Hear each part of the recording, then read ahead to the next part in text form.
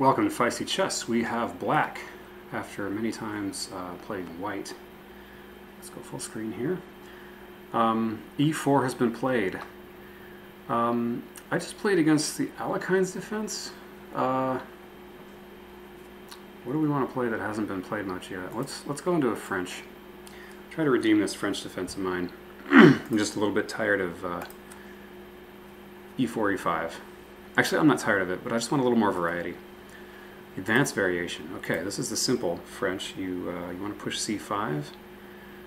System here is to go knight C6 and follow up with queen B6 just to get some pressure on D4. Okay, there's the trap. If I take... Yeah, I'll go bishop D7 here in the interest of time. If I were to take on D4 there and try to win a pawn, and C takes, knight takes, queen takes, bishop B5 check, wins my queen. Okay. So, this is allowing me, this is the Milner-Barry Gambit. I can grab that pawn. I know better than to grab the second pawn, however. I'm sure white wants me to do this. Let's go ahead and grab. Yeah, we're going to grab once. And now there's no more check, so my queen isn't hanging. He wants me to take that second pawn, but I know better than to do that. I like to think I do anyway. But what do I do? That's the question. I know queen takes e5 is not a wise move, because then the rook comes and there's pins and I'm losing that d5 pawn. But the pawn I've got is very valuable. He doesn't have knight to a4, at least not without bishop takes.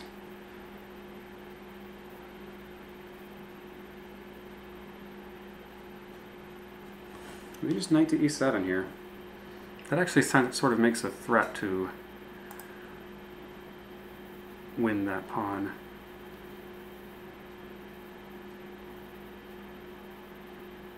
Knight to e7, I can come to c6 or g6 or even f5. I don't see any... Okay, he's got knight b5. He's got knight b5, and if I capture, then I can't capture because then I lose my queen. So we do need to do something about that.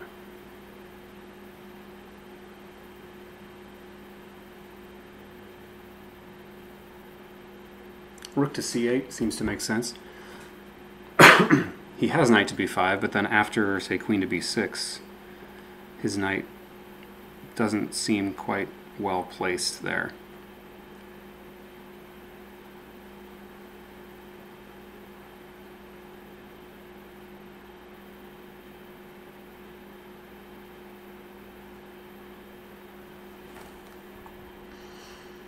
Yeah, rook c8, where I could just move my queen now.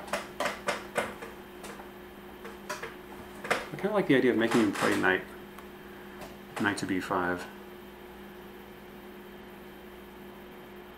If he goes bishop e3, I've got... Well, that loses the a pawn. Okay, bishop e3 would win the a pawn if I go rook c8 right now.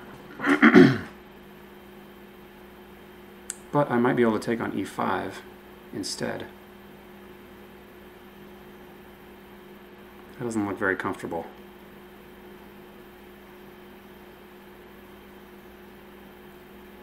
Bishop c5 right now definitely runs into knight b5. Although I could take then.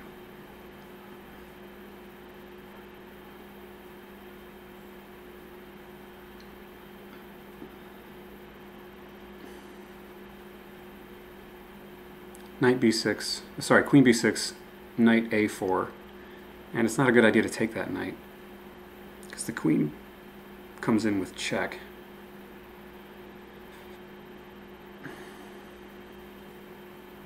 I also just have a6.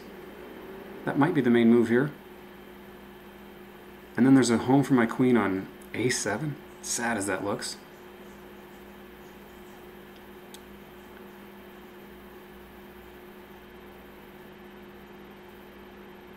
a6, bishop e3. Maybe I can just simply take on e5 then. That doesn't feel right.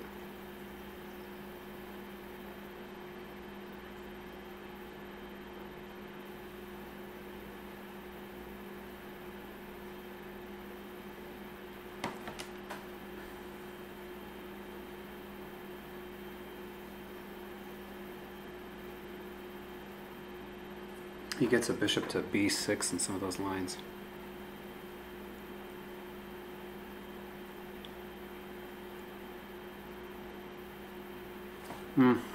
A6 doesn't look too bad. Is it a mistake to play that here? Bishop e3. I don't have to take. I could go queen b4. And I'm hitting b2. Not really threatening it though.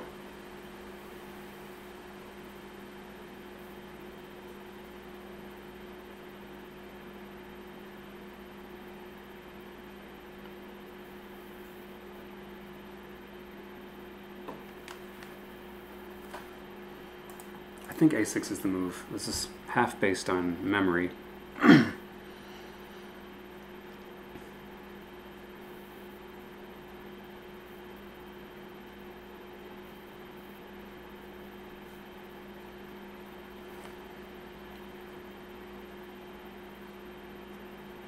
He guards his pawn now.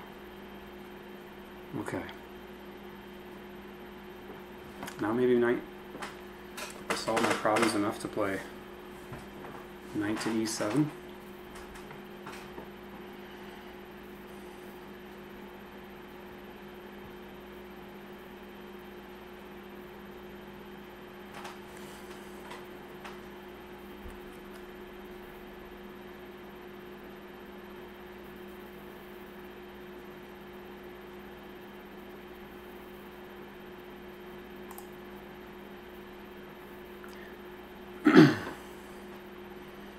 Okay, I like the look of queen b6 here. I could actually take if he goes knight a4.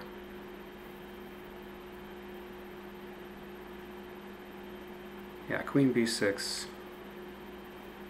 And if he goes... I don't know, he could still go bishop e3, but I've got options.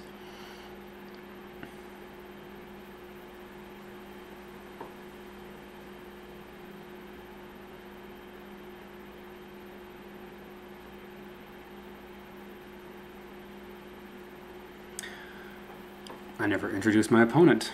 Milner-Barry WYD. Rated 2138.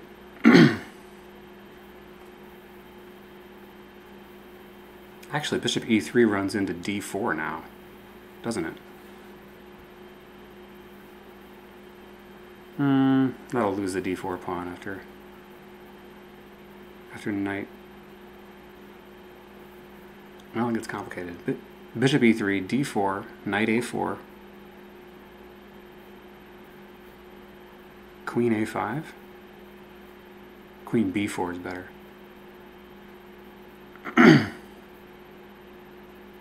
Yeah, and I'm on two of his pieces. I don't see a way out for him. So bishop e3 might be a trap at this point.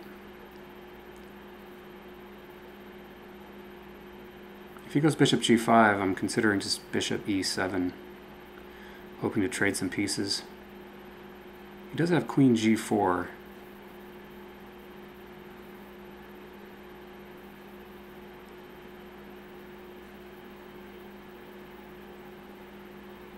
Maybe getting my knight out to e7 first in that case. My ideas are bringing a rook to c8. Bishop to b4. I don't think I need to think about trading off my bishop for his knight. That's my good bishop.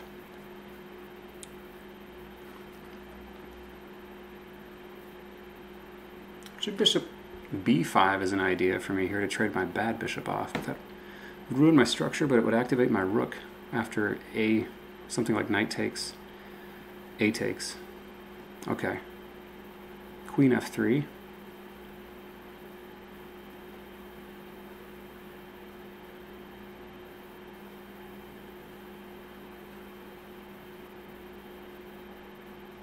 Guards over f2.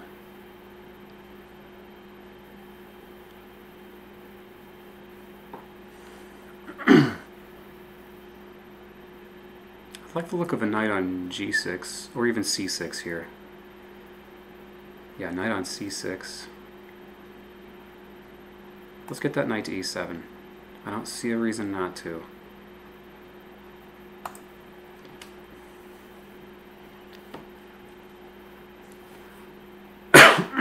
hanging on to our pawn. We're improving our position. We're still behind in development. Knight f5 is really out of the question. It has been for a while, I think, really.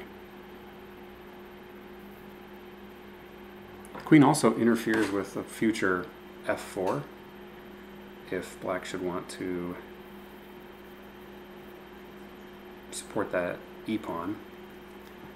So that might be a little bit of an overextension that might be vulnerable. But actually at this point I don't need to think, nice thing about grabbing a pawn, I don't need to think about ways to go after weaknesses to win material. Simplifying should be enough for an advantageous endgame.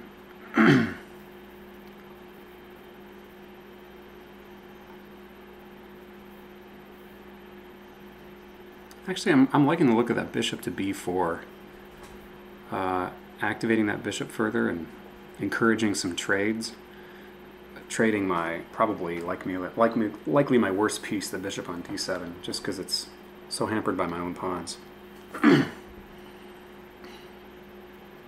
I'm sure he'd really like to get another attacker on f7,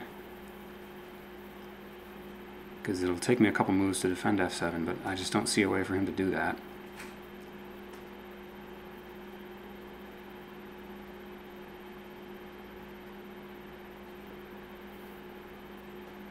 He's got a lot of pieces pointing at the king side. But I could still castle king side with maybe knight g6, bishop e7 and castles. And my knight can't occupy f6, but it could maybe get to f8 under the right circumstances.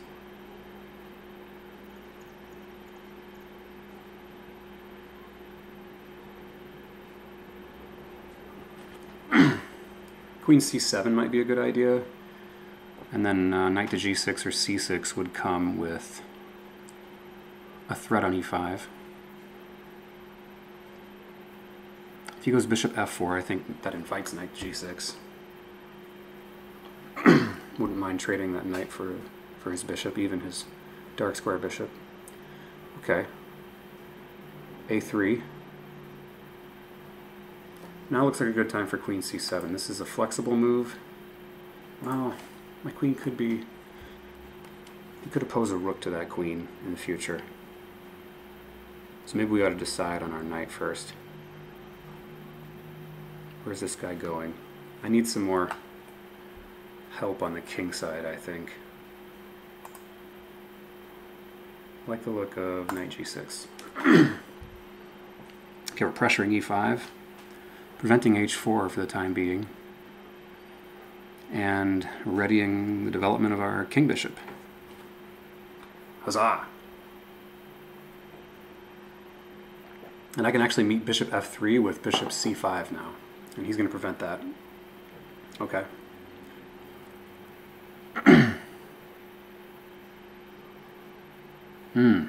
Now looks like a really good time for bishop b5. Bishop e7 is another move to consider. I'm holding off on rook c8 because I just might want to castle on the queen side. Odd as that would seem, I think it would just take one move to get my king pretty much to safety. Bishop e7 looks like the most flexible move here.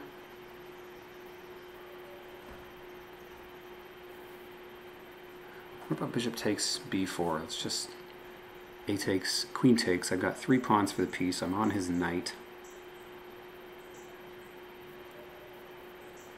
He moves the knight somewhere, say e2.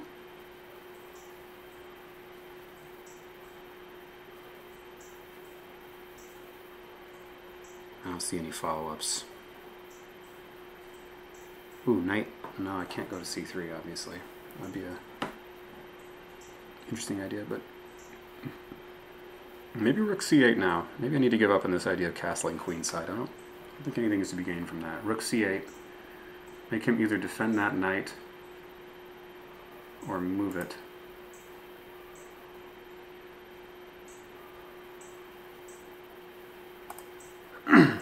Okay, committed to rook c8. We're not castling queenside. Probably that was a bad idea, the castling queenside idea anyway. And for now, he's held off from advancing any more queenside pawns.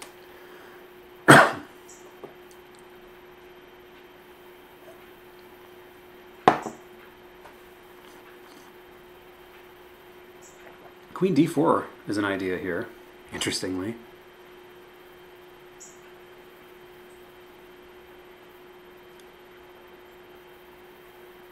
Queen d4, and then maybe once his knight moves somewhere, I don't see... He goes to a4. Then I might have queen f4, threatening to exchange queens. I think that works. Looks a little bit risky. Looks a lot risky, honestly. The knight comes to a4 most likely to guard that bishop and unleash that attack on my queen. Then queen f4. Let's look at the forcing line. Queen takes queen, knight takes queen, knight b6, rook c7. Or heck, honestly, rook c6. I don't mind losing my castling privileges at that point. Queen e5.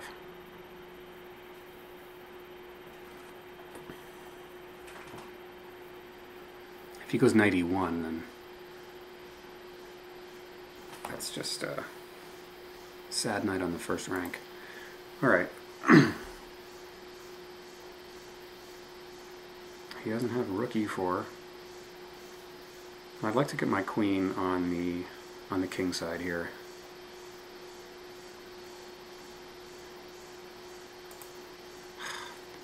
That feels like I should be castling first.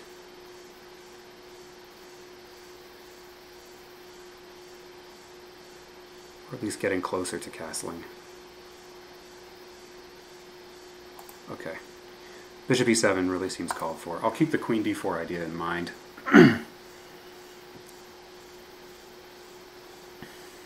Okay, 15 moves, and I've got 6 minutes left on my clock. I've had to be careful to make the right kind of moves.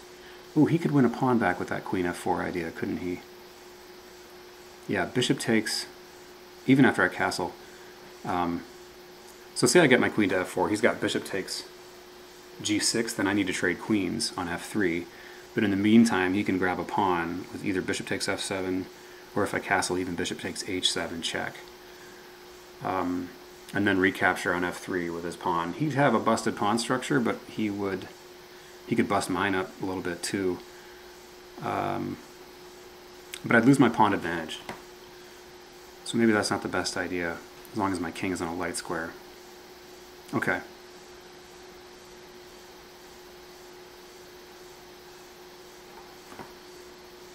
Okay, now it looks like the time to castle.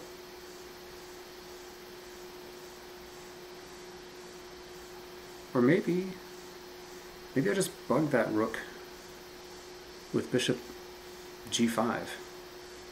The bishop's not doing much on the current diagonal. So bishop g5. And that could actually make this queen g4 idea more appealing. Queen f4. Okay, bishop g5.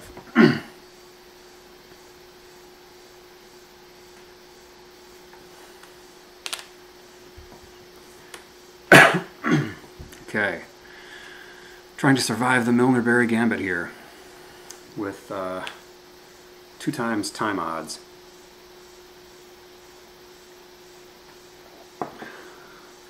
Linterna Verde now just going under 10 minutes.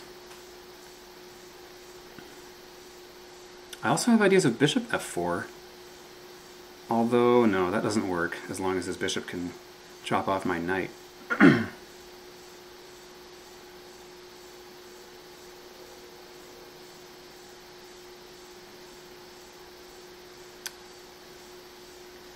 Just looking at ways of putting more pressure on that e pawn. Also have ideas of f6 after I castle, actually. I like the looks of that. I have to be aware of knight sacrifices on d5 to open things up, while my king is in the middle especially, but I don't see much working. My queen guards the third rank. And let's see, right now knight takes d5.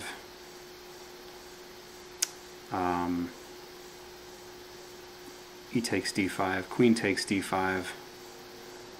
I could swap off rooks before playing queen e6. That would allow him a third pawn.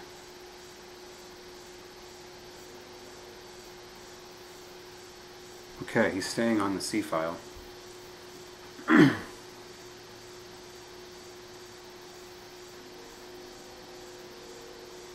Okay, if I go queen d5 now, he's got knight b4. Sorry, queen d4, he's got knight b5. So that plan doesn't look so good. Maybe that's doable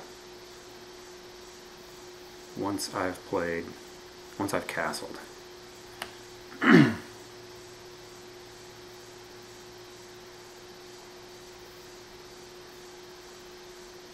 Let's go ahead and castle.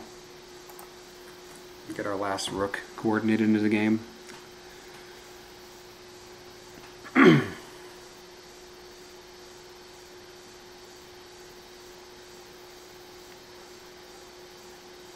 It's a good diagonal for our bishop. I could spring d4 on him whenever I'd like as well, and then swap off rooks.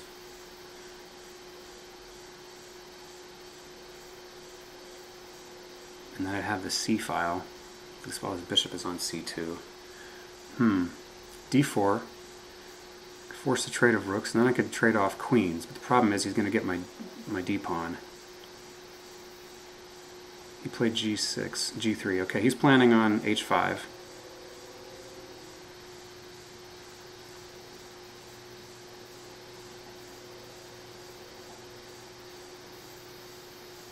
d4 though, and we can really get that bishop, that light square bishop activated. He's made a pretty big hole on his king side.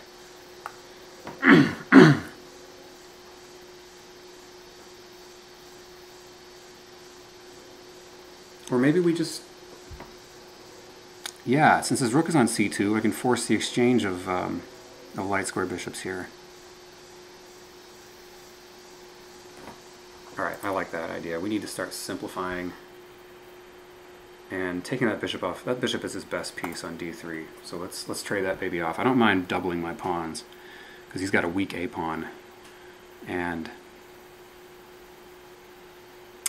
yeah, I might be creating a weakness there.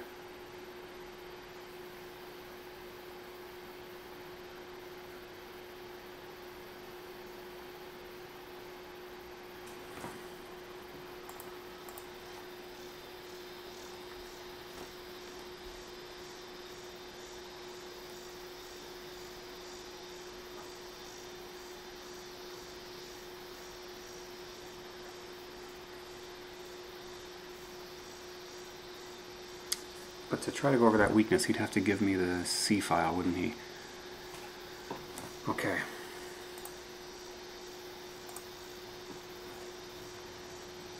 Do we trade off rooks first? Make him recapture with the bishop? Yeah, I think so. I think so. He doesn't have any in-betweensies with the knight. Could go bishop d4. I think I just... No, that just loses material to queen c6. So after I take here, he needs to recapture.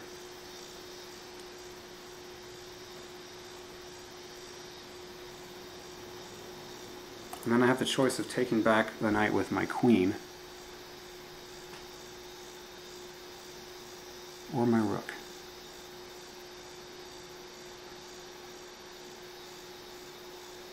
Sorry, or my pawn. He can't get to c1 with his rook. So, not for now anyway.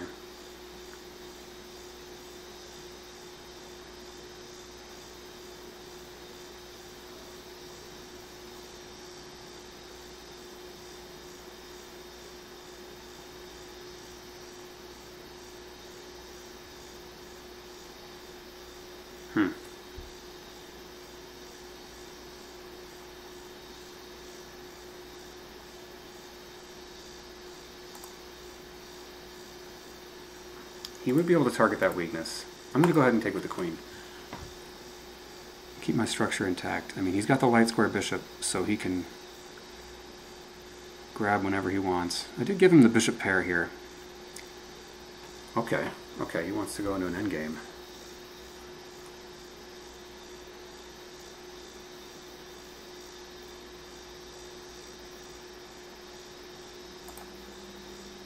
That's fine with me. I will have the C file, and I'd much rather play an endgame at this time control.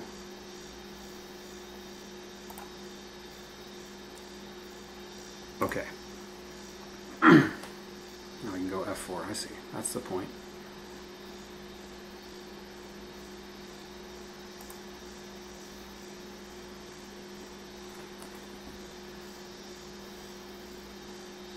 Bring the bishop here. We've got a check if we need it.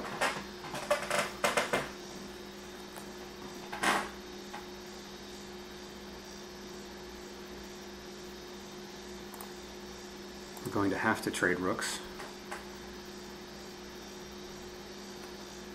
We've gotten rid of our bad bishop here.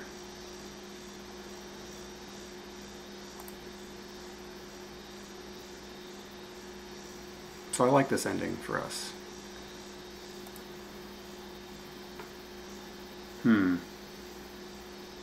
Let's keep things compact over here, bring our knight into the game. The knight looks like it wants to get to C. Excuse me, C4.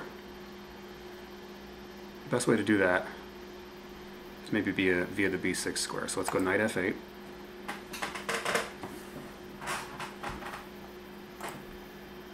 Okay. This move threatens to trade off bishops now, and I can. So I'll have a knight versus bishop with an extra pawn in the ending. I am happy about this.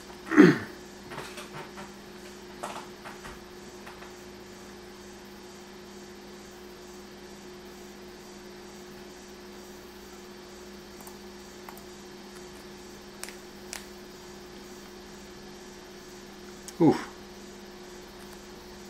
I think, okay, this is calculation time, because if I go knight c5, knight c4 right now, he has to take.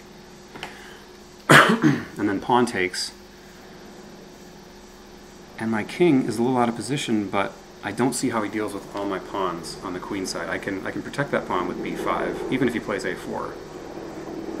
If he plays b5, so after here, and let's say king d4, let's make these moves. Whoops. I'm not fast enough with that yet. Let's try this. Here we go. Take, king d4. That just wins, because there's no way he can advance his king without allowing my c-pawn to run. If he plays instead of king d4, if he goes here, I just take. And yeah, this is a one king and pawn ending. My king is a little out of position, but he can't make any passed pawns, and I automatically have one. If he doesn't take, I just grab his a pawn and go up 2 pawns.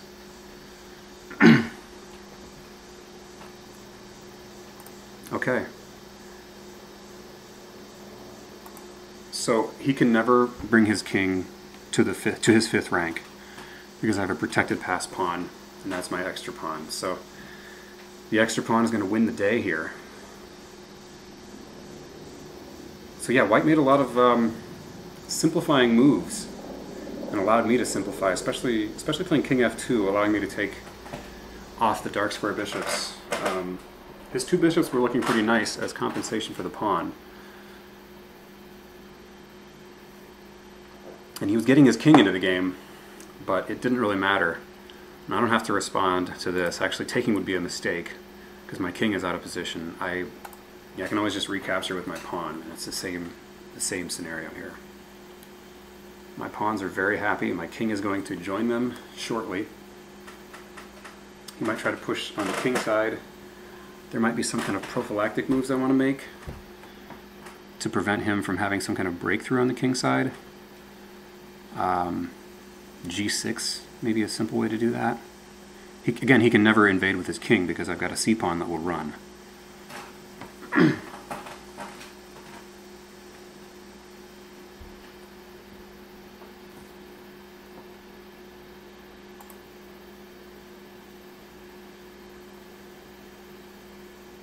think about making a pawn move like that in the future here. Okay, I think g6 pretty much shuts down any kind of breakthrough ideas he has at this point. Let's just get that in. That may not be necessary, but there's no sense in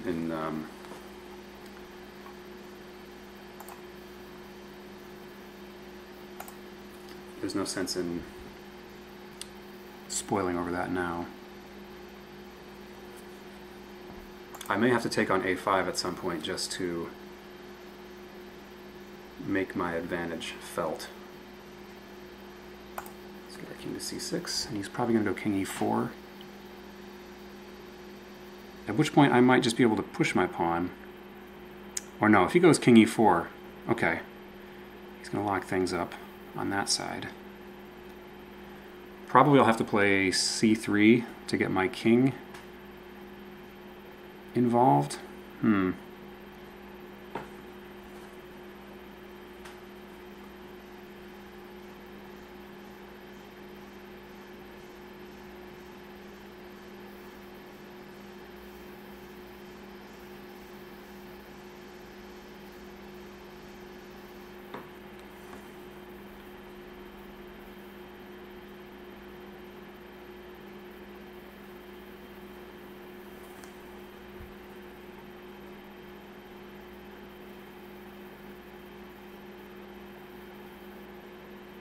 h5 would run into g5.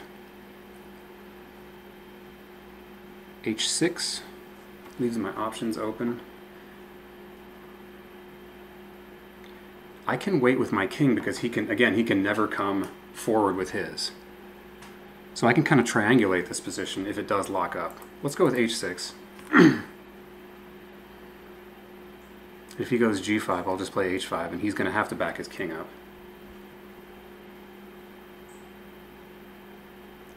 If he goes h5, I have to take it.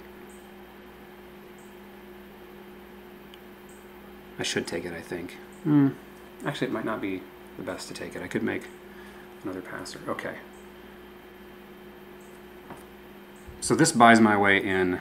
If I go with c3 now, he has to play king d3, and then my king comes at e4, and if he takes, I get my king to e4, which should be the end of the game. Let me just make sure. Here, here, here, here, king e4. I don't see any tricks.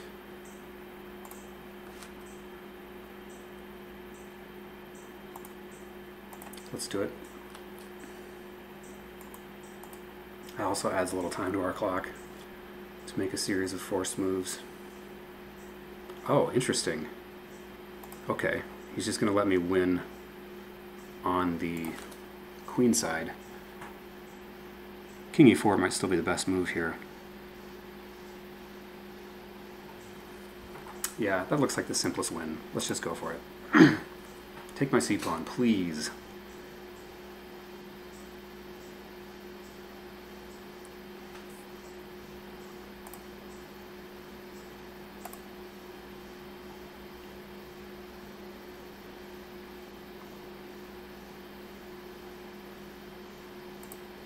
Just keep gobbling pawns. I should win any race here.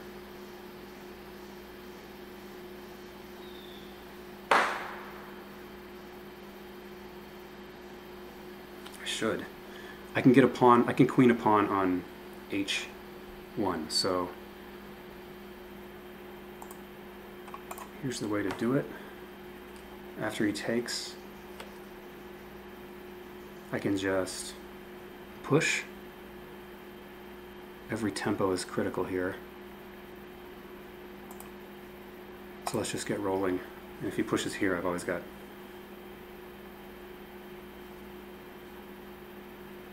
If he tries to bring his king here, I might take this pawn so I can guard my base of my pawn chain, and his king is out of position to make headway on the queenside pawns.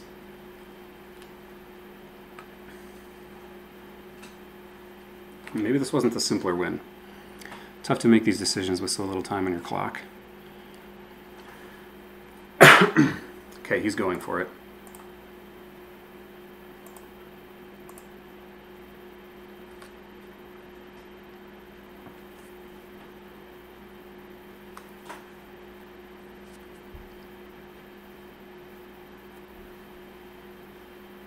Yeah, I should be able to watch over the a7 square.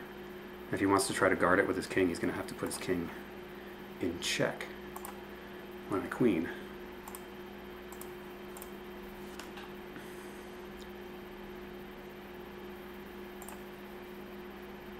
Okay. Yeah, just simply putting the queen here, and he's got a long way to go to make progress.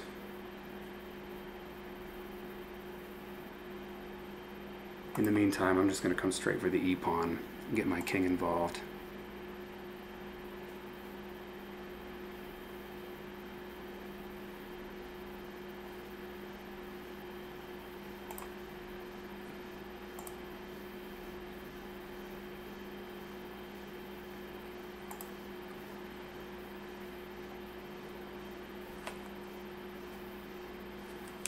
Could have picked up the g-pawn on my way, but he could get to d6. I mean, I should have an easy win at this point, but I do need to be careful. Okay. I'll just grab this pawn.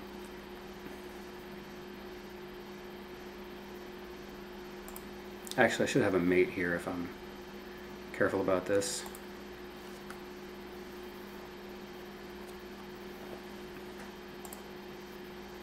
I'll need to come back to, now he needs to step in front of the pawn, and yeah, I should be able to bring my king in for some kind of a mate. There's no stalemates because he's got that pawn. Yeah, queen here, check, and after king c6, he's getting mated next move.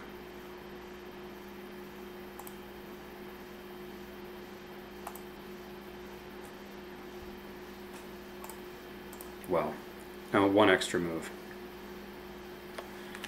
Okay. Feel good about that game. Quality game. I survived the Milner-Barry Gambit. I don't know how sound that gambit is, but that's not really the point. The point is it's a 15-10 game, and neither of us is a grandmaster. So the Milner-Barry is a dangerous weapon. And it's really important to know these ideas. I mean, the Milner-Barry is one example of many. Whereas if you're black, it's sometimes okay to take the first pawn that's gambited, but the second pawn is usually too dangerous. And the Milner-Barry is one example of that. So let's go to the analysis board. Thank you for the game, Linterna Verde, WYD. And let's look at it. Okay, so my old French defense still has something to it here.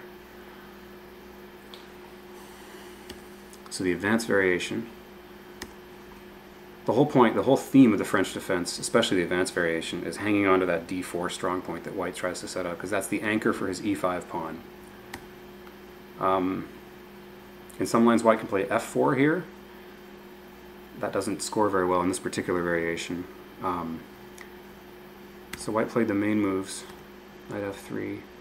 Bishop d7 is actually more often played here immediately, keeping the queen flexible because you're going to want the bishop on d7. So again, this is that trap. It looks like I can win this. Very common French defense theme, and if you're going to play the French defense, this is the first thing you need to know. You cannot win this d4 pawn when there is bishop b5 check, and your queen is going bye-bye next move. Actually, not next move because black can also displace your king and then take your queen. So either way, just plain losing. So that's the reason for bishop d7, which actually does make that threat a reality. And when white castles, d takes c5, you'll see here is the main move, but castling is the other. Let's see, what's d takes c5 called? I don't know what the name is here. We're not getting that. But It's another way to play this position. Just give up, ultimately on d4. The Milner-Barry Gambit is another way of giving up on d4, castling. So I can take the pawn here, and I'm okay because my bishop is on d7. But white gets a lot of initiative, and he's going to chase that queen around some. And if you take, it looks very tempting to take this second pawn, but you're not ultimately going up a second pawn. You'll see that among, hold on, it's white's move here, sorry. I'm going to master games. Okay. The second most common move is to take the pawn. I was able to find the common move, the most common move, a6 here.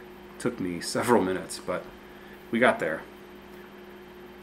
But if black takes this pawn, rook e1, we'll look at some of the lines here, and queen to d6, queen b8 might be the better move, but it looks awfully passive. But the point is, the knight's not coming to b5 with any kind of tempo on the queen. But you're also just giving up on the d-pawn here, because that e-pawn is pinned. If queen to d6, trying to hang on to that pawn, knight b5 instead. And it's not a good idea to take, because then you'll be forced to move your king after the bishop check. Queen b6. And now bishop e3. This stuff is starting to sting a bit. Queen a5. Looks like black is doing okay here. It's mostly draws, but black has a hard time winning here. It looks like there's repetitions. Anyway, black has two pieces out. White is castled and has all but one of his pieces out. All for the low price of two center pawns. But this is a very dynamic position, a very open position, and I'd much rather, I don't know, I'd rather be white here. Maybe that's my style.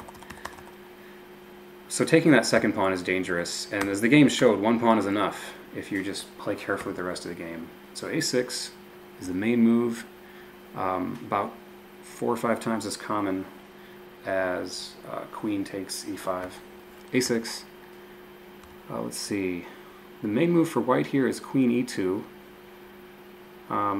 giving that bishop more mobility so there's not the threat of exchanging queens. Rook e1 is also a viable option, although white doesn't score well in that. Actually, white doesn't score too well in general here. King h1, the idea of f4, I suppose. But I think white was concerned with, well, he could take the pawn the second time, and on this move, so I better guard it. I guess queen e2 does the same. Anyway, rook e1 is probably not terrible, but the computer really likes black. The computer, of course, is very materialistic and is not playing a practical, it's not evaluating this on a practical play standpoint in terms of human chess players in a 15-minute game. So queen to b6, knight e7 is the main move. I got a little nervous of bishop e3 because I didn't want that bishop planted on b6. I guess queen b4 covers that, and I can go to a5 with the queen. So maybe that's not too much to be worried about. I lose a lot of my advantage on queen b6 from the computer perspective. So knight e7 is also the preferred computer move. Just get those pieces out. Bishop e3, yeah, queen takes e5 is what the computer likes. Rook c1, rook c8, queen b3, d4. We're giving up on the b pawn, maybe. Looks like a very different line. So black still has an advantage, and queen f3 isn't the most accurate here. Rook to b1. What's the idea with rook b1? Rook b1, bishop c5, then queen f3.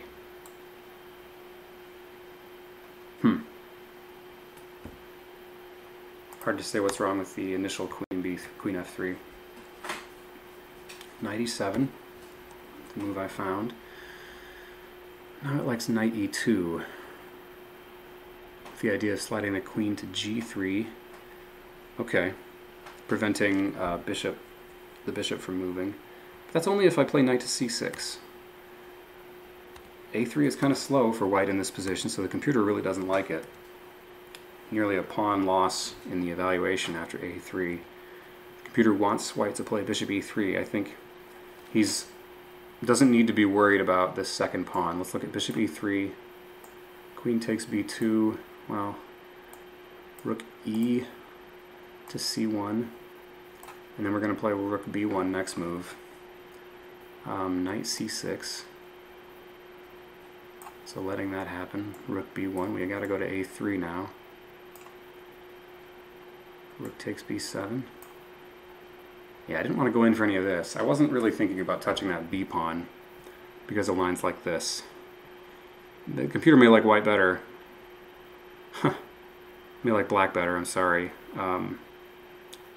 But that extra pawn is not looking worth it exactly right here with the rook on the 7th and all that development.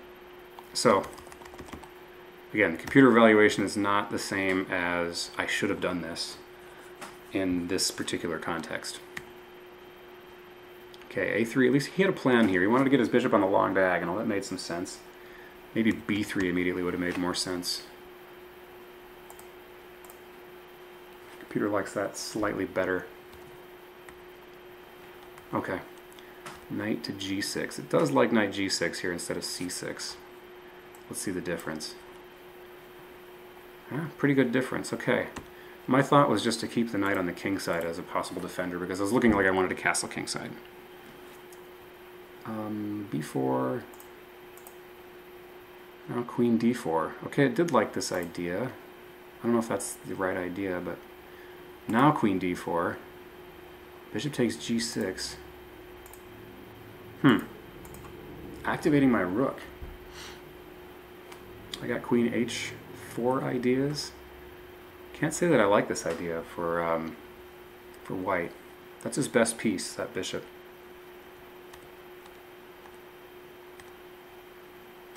Anyway, I didn't go queen d4. I went rook c8, bishop b2,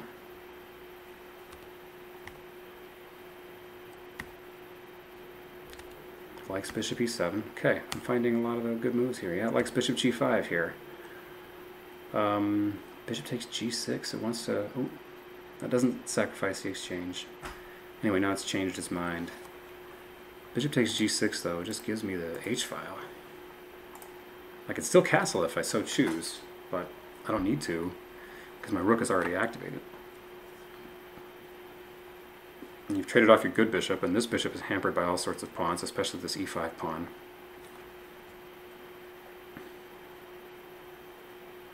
Knight to a4. Queen b5, and then rook takes c8. Okay. Slightly misplacing my pieces. But still, black has an advantage. Rook c2 is not quite right. Castling. Queen g4. Yeah, this creates a hole. It likes bishop h6, just anticipating h4. Committing the bishop to that diagonal. I wanted to stay more flexible. Okay, it doesn't like this idea of trading off my bad bishop. The computer always evaluates the bishop pair pretty highly. So, yeah, but I was happy I found a way to do this without doubling my a-pawns. I'll show you why in a second. Rook takes c2, bishop takes, and then queen takes b5. If I had gone this, I bet this loses my advantage. Yeah, because white has an easy time doubling up on this, and I don't have an easy way to defend it. We can go h4 first, like he was planning, and kick my bishop. Apparently it's still worth keeping that bishop on this diagonal to keep the rook off of c1. It makes sense. But after queen d3 is what it's looking at. I'm looking at bishop d3, and then queen e2. I can't defend that pawn a second time. So that's why I was happy I found a way to, some tactics to take that bishop off the defense of the pawn so I could take with the queen. Although my edge here is very slight because I've now given white the bishop pair. But again, I'm not sure I would evaluate it the same way, because, okay, after h4, let's look at this. I think queen d3 was a strategic error. So if instead h4, bishop d8, instead of e7, I would think e7 so I could still slide my rook to c8. But it really likes white here. Wow, that's a big difference. What's the idea? Bishop e7, h5. Oh, of course, that knight is trapped. Okay, low on squares. The bishop has to go here. Ultimately, it'll have a better place to sit, say on b6. But in the meantime, black gets kicked around a little bit. White can get his rook. Ooh.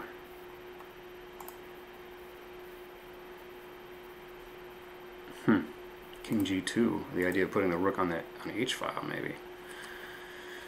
Huh. Still got that pawn advantage, but my king side is looking pretty leery with both bishops staring down at it and my knight unclear on where to go. I'm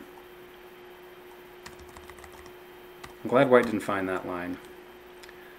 Queen f3, queen d3. I think a definite mistake when you're down a pawn, and you've got the space advantage, and you have the prospects for making a pawn storm with tempo on the king side. It's not the right move to trade queens. So I was happy to trade queens. Rook c8. And also really give him nothing better to do but to trade rooks. Bishop d8.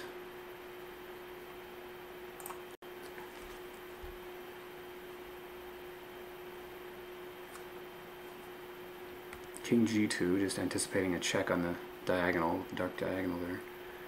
Doesn't like this. Oh, this is not that bad actually. Trading off the rooks.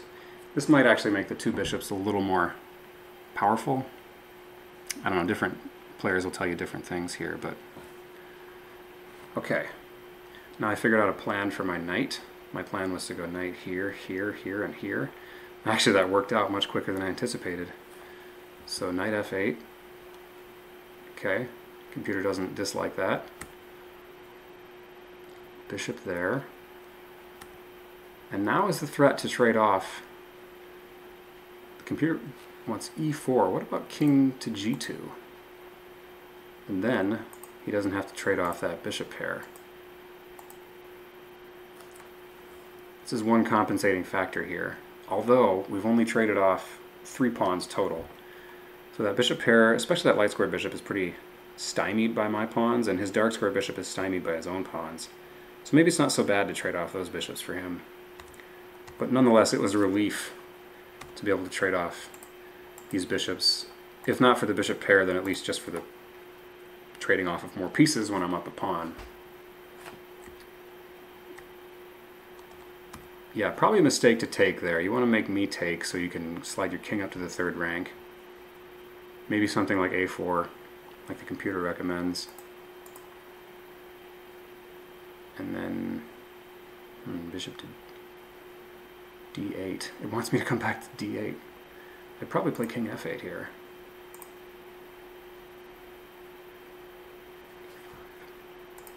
a5. It still wants bishop to d8. Why not this? That king position is a big compensating factor. Well, that might have been true in the game. King gets up here, but now, yeah, knight to c4 check is just winning. b5, trying to trade off some pawns. a5.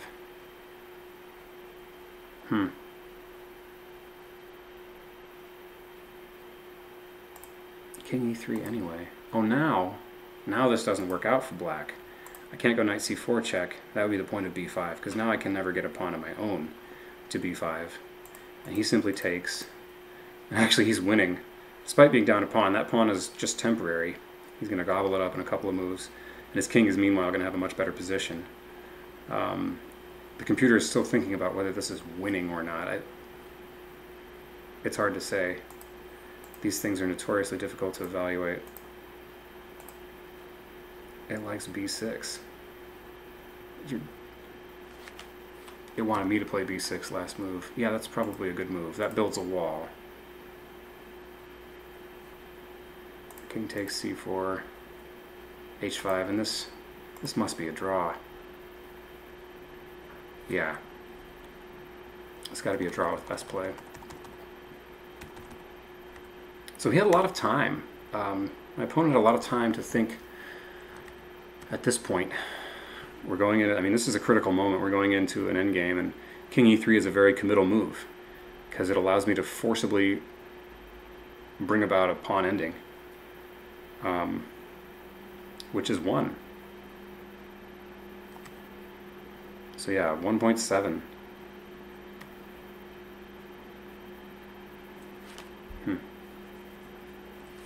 I'm wondering if king d4 is even a better move here. Knight takes a3.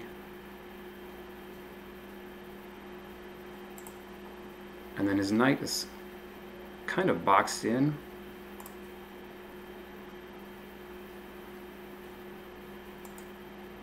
Not really. Interesting.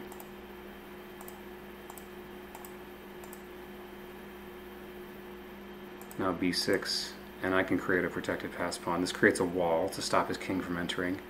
If he tries this, I go here, and again, still got my wall, and I've got a protected pass pawn that's going to easily win me the game. So yeah, extra pawns, when they really count, is when you start dropping the material off the board. If I can force material off the board into a king and pawn ending, yeah, the computer evaluation will probably just continue to go up here. It likes a4 better, but that should just transpose. The one continuation that looked a little murkier to me is this pawn sacrifice, but that's just too many pawns to go down. And he can try to get his king in now, and maybe he can never come here because this pawn runs, right? I go here, maybe he's got this idea, but I can just take, and that is a winning pawn ending. You can't take my pawn, or my other pawn runs, and that's clearly an obvious win. Okay. I wonder if I executed this the right way. I was really low on time. Maybe I should have just stopped everything up on the king side. Once I noticed I could triangulate,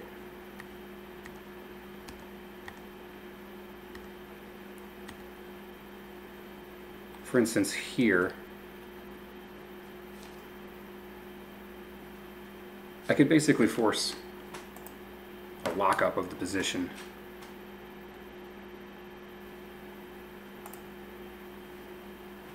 Let's see. This is still winning for me, but I wouldn't have known that at the time. If he pushes to just lock things up, now I can push c3.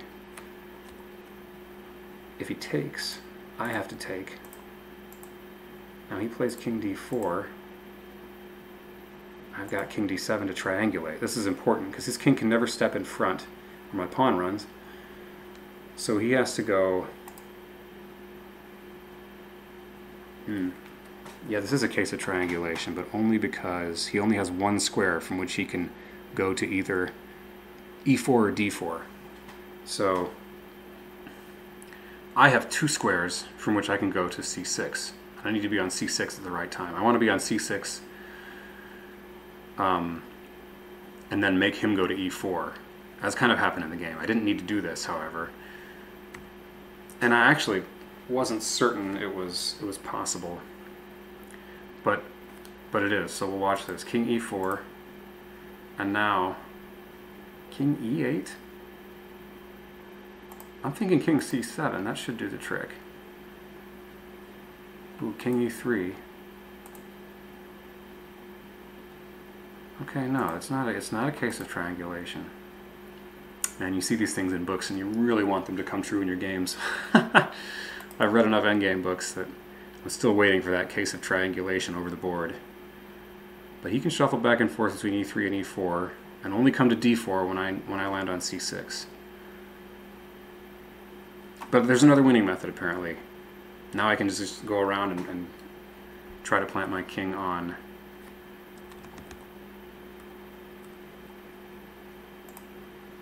to work through in the king side. King e3. He just has to shuffle while my king takes a stroll here. King g8. I don't know why g8. Let's run with it. King f3, king g7, king e3, king g6. Now, yeah, if king here, then f6. Okay. I'm breaking down his wall. If he waits, I can just take. Is that right? F takes e5. He can't take with the king because I'm running. If he takes with the pawn, I get to invade and grab over here. Okay. That's not what happened in the game.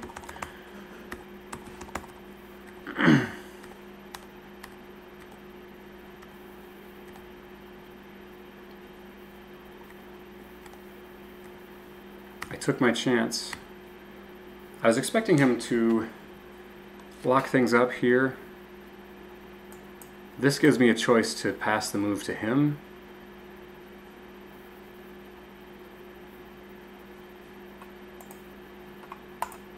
Say like this, and then he's got this, and that would be similar to the game. But these pawns would be even more fixed and vulnerable. Where are we here? If he goes here, I cannot go here. This is really important. Because now he has the look at that evaluation. He has got the outside pass pawn. So if he goes h5, I have to take. h5, take. But now we got that same scenario where I've got, he's got to babysit this pawn full time, and I can just worm around maybe to e7 and get f6 in. And well, he's still got a wall there. What's the winning method here? King e4, king d8, king d4, king e7, king e3, f5. Okay, we're making him take, which would take down his wall, or now he doesn't have this waiting square. Oh, this is fascinating. Okay, if he takes, let's look at this. I simply take back, and now he can go king e4, but now this should win easily. He's got to chase this pawn. Now I hunt down this pawn. I'll grab both of those pawns if I need to, but this pawn's a runner. White's lost here, so we can't take. But if he doesn't take, now the triangulation works. King d7, king c3, and this technically isn't triangulation. Wait, king c7. Okay, so if this, he can come back here, and now I need to triangulate, but I still can. So b7 is one idea. He has to find himself on d4 after I play to c6. Otherwise, I'm coming into e4 next move. Sorry, d5 next move. But he can't play to d3 or e4 at any point, so he's got to go back and forth between these two squares or those two squares. And now king to c6, that can't be right. King to c2, and I'm getting in. See, if he goes here, then I come here, and now he's got to move. And king e2, I'm just invading and grabbing everything.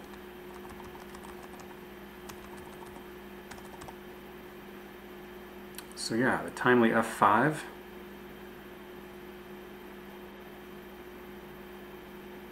This would also work if he had played king e4 instead of king e3 critically.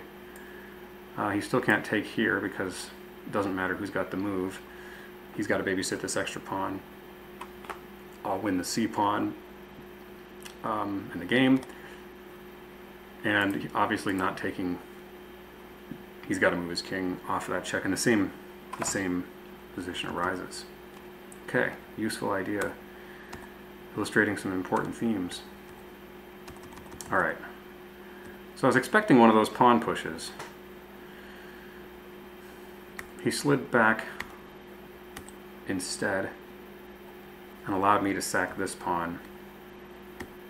And now really interesting was king here. I probably should just go to c4, because then I was worried about breakthroughs here. I was a little too paranoid about breakthroughs. But I've got after g5 I've got h5, and after h I've got g takes. And after f5, I mean, either of these captures should work.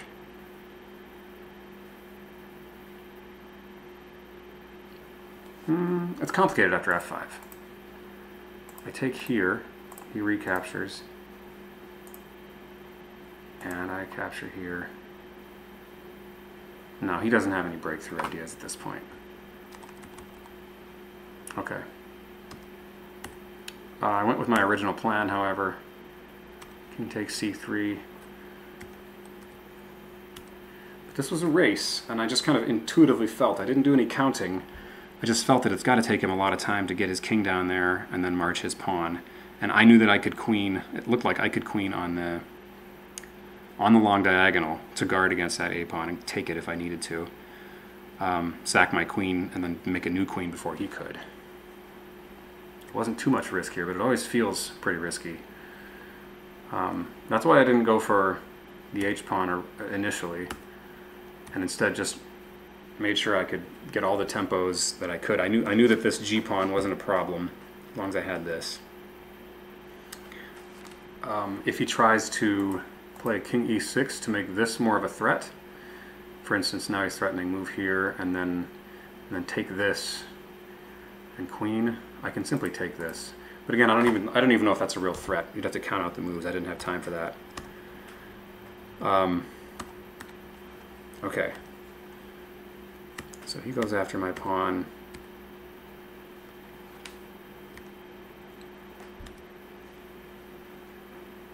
It might have been, I mean, he's just trying to get more pawns for it. Here, here, and I'm hitting him with check. That's important. Yeah. So I had plenty of time on that race. But it's still a little bit nerve-wracking because I didn't have time to count that stuff out. And I could go for king takes g5 here, but it seemed simpler to go after the e-pawn. It seemed better because then I had a pawn I could run if I needed. But honestly, I was just a little paranoid at this point. There's no real concerns. And we're just getting our checkmate going. So there we go.